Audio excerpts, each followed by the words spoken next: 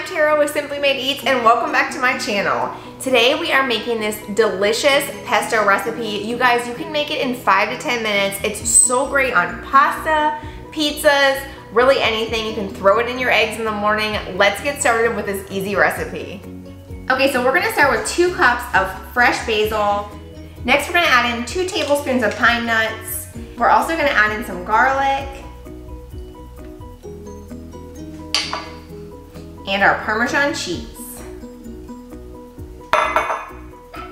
A little bit of salt and pepper.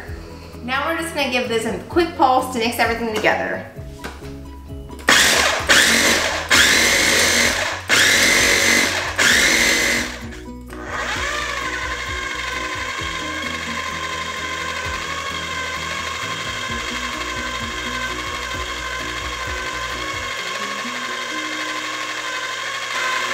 Once we add in our olive oil, I like to go ahead and put it on high for just a few seconds just to make sure everything gets mixed up super good.